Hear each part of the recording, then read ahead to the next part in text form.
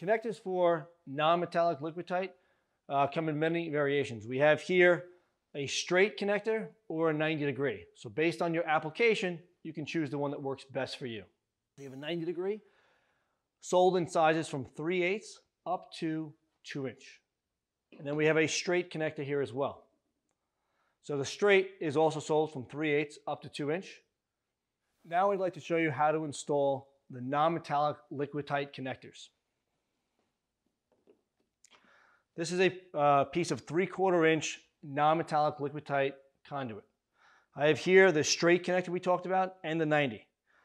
This here, Topaz's connector, is labor saving. Simply back up the bushing, loosen the bushing, put it to the edge of the conduit and push it in.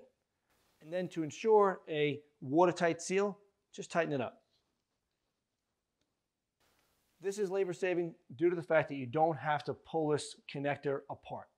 As I'll explain here with the 90 degree, simply just loosen up the bushing, bring it up to the edge of your conduit and push it on. And then to ensure a watertight seal, just tighten it up. So that is the approved method of putting on a straight and a 90 degree connector.